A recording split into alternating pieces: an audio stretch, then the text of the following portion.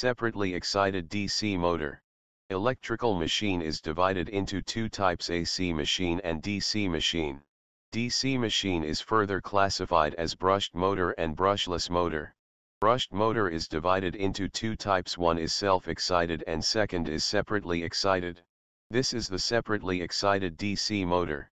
Separately excited motor have separated field winding, means supply to armature is different and supply to field is different.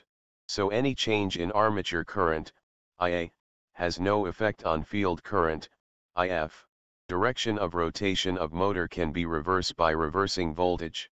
Separately excited DC motor can operate above base speed.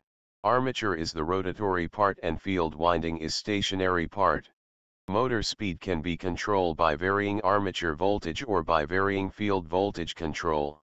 So speed control of separately excited DC motor is good.